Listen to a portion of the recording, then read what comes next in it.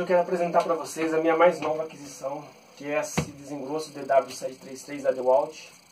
A máquina que há muito tempo estava querendo adquirir e finalmente adquiri. E quero fazer um desembalando dela aqui. Eu já fiz os cortes prévios aqui para não enrolar muito, porque eu acho um saco esse negócio de ficar abre aqui, abre ali, não sei o que. Então vou tentar ser o mais sucinto possível, o mais rápido possível para vocês desembalando. Não tem muito mistério, porque as peças que vêm já é manjada da maioria, a maioria já sabe o que tem aqui dentro. Então vou fazer rapidamente aqui, só para não passar em branco. E vamos desembalar aqui. Previamente já fiz os cortes. Eu adquiri essa máquina agora aqui, recentemente, agora na última Black Friday que teve, agora em dezembro de 2017, aliás, novembro de 2017. E adquiri pela Dutra Máquinas com um preço excelente, um preço muito bom mesmo. E aí eu não podia perder a oportunidade, né, de adquirir, valeu bastante a pena. Então vamos lá.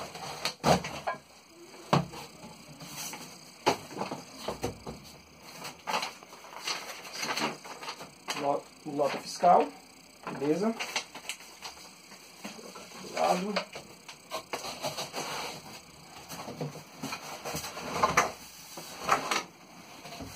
Facilitou muito os cortes que eu fiz previamente. Vou retirar da caixa aqui.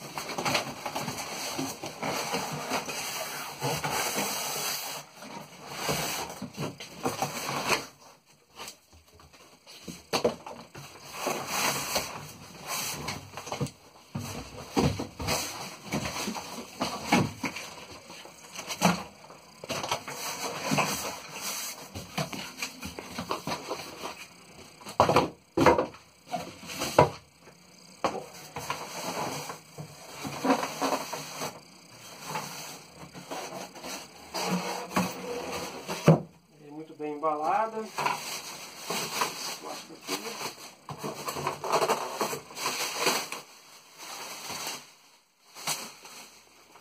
Manual dela. Eu vou ter que ler antes de operar o equipamento, né? Deixar aqui.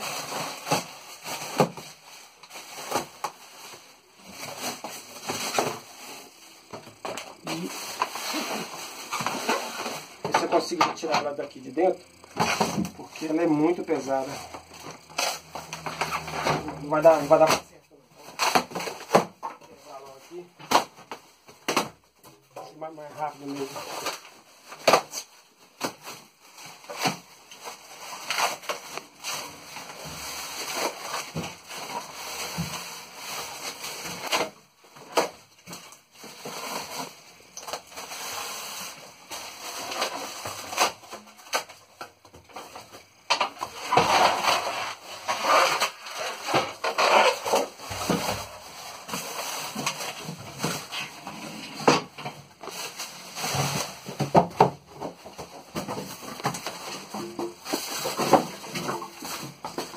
Bom, acho que esse foi o retirar da caixa mais rápido que eu já fiz até hoje. Vamos ver aqui a mesa dela. Rapaz, a mesa dela é muito boa, uma mesa grossa, pesada. A máquina toda é pesada, é bem robusta. Muito legal mesmo, caramba, muito legal. O que tem aqui dentro? Vamos ver aqui. Ah, rapaz, essa parte aqui é a parte do coletor de pó, coletor de pó que acompanha. Essa aqui já vem nela. Vamos ver.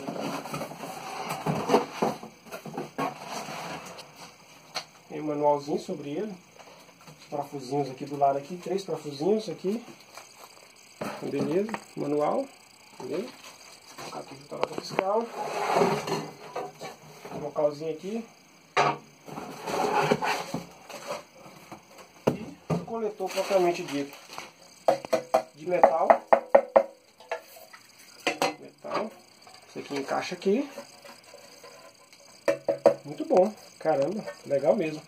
É muito bom ele vir como item de série, como acessório que acompanha a máquina, porque isso aqui facilita muito.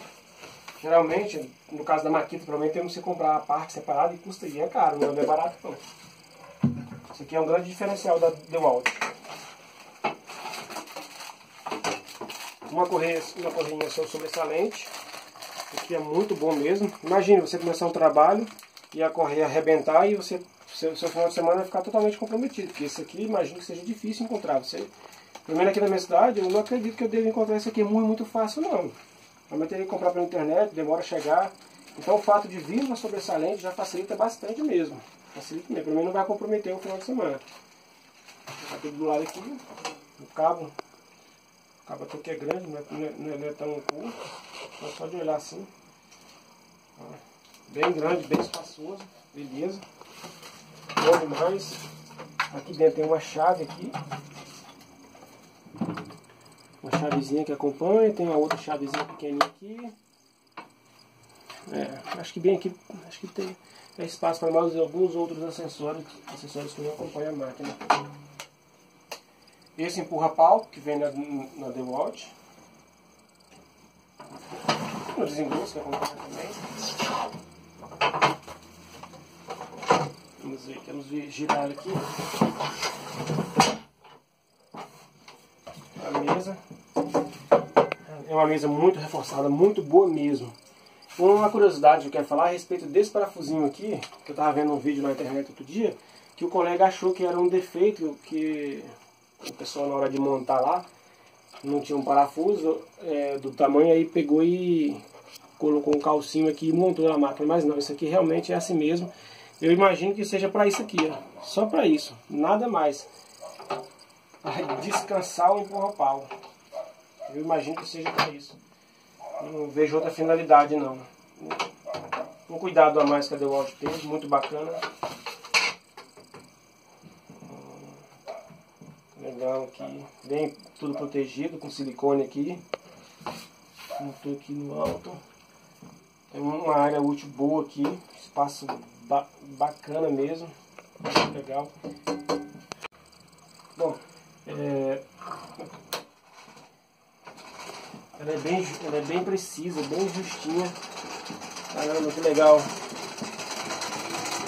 Ela desce direitinho. Tem como regular aqui, eu acho que é em relação à quantidade que ela vai retirar por vez. Eu não sei se ainda vou ter que aprender sobre isso aqui. Se é uma girada aqui, ele vai de meio milímetro a 1 milímetro, 1,5 milímetros. Aí tem que regular para ver. Eu vou ter que ver como é que funciona isso. É bem legal.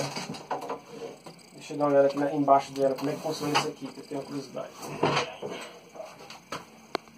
É tudo lacrado aqui. Eu sei que tem umas correntes aqui embaixo, aqui assim, mas é lacrado, não é aberta. Ferro fundido, legal. Rapaz, ela é pesada. Para uma máquina portátil ela é bem pesada. Mas isso é bom porque dá mais estabilidade. Dá mais estabilidade na hora que está operando. Ela pesa acho que perto de 34 kg. Legal. Puxa, muito bacana mesmo, muito bacana. Gostei. Aqui ela regula aqui de meio milímetro, 1 milímetro, 1,5 milímetro, 2,5, 3. Mas eu acho que não, é bom retirar mais ou menos de meio milímetro, 1,5, 2,5. Bom, basicamente é isso. A máquina é essa, o desembalado foi rápido. Agora nos próximos vídeos eu quero testar ela. Tem alguma madeira, já até separei. Algumas madeiras, tem essa madeira que eu achei na rua, que eu quero fazer um trabalho para colocar, um trabalho para colocar na lateral do sofá.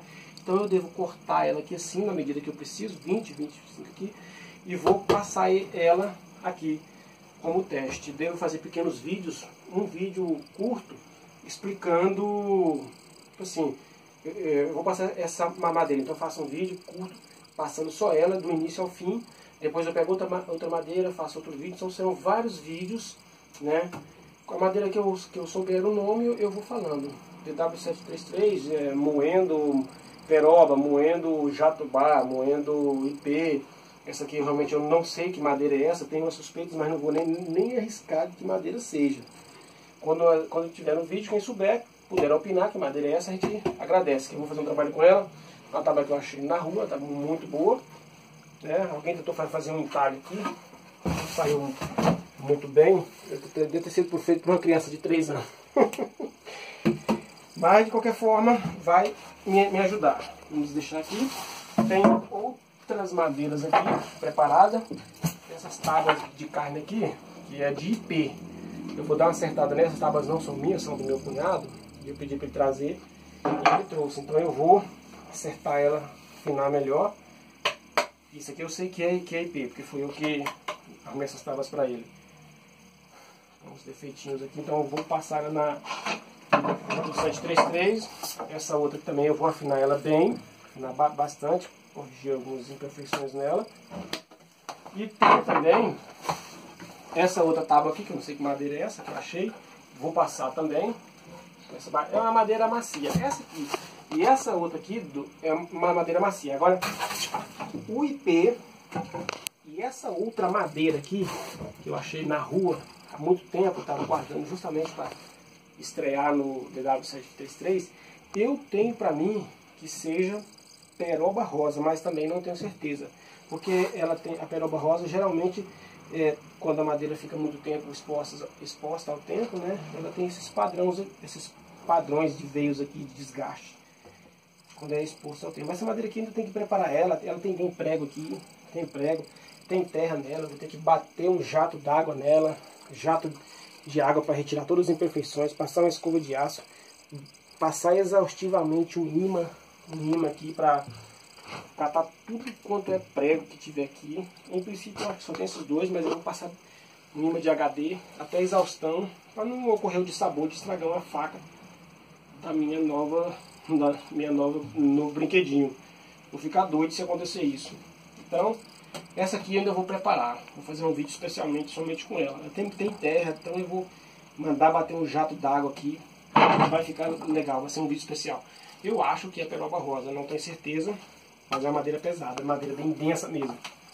Bom, meus amigos, basicamente é isso aí. Só queria apresentar mesmo o novo brinquedinho, que veio para o espaço dele que está reservado aqui, logo abaixo da minha DW733, que está aqui, ocupa esse espaço aqui na parede, e eu já organizei o espaço para o DW733, é meu novo desengrosso, máquina muito boa, estou muito feliz em adquirir, e mais uma ferramenta que veio para compor a minha micro marcenaria dentro de um apartamento. A gente vai sobrevivendo como pode.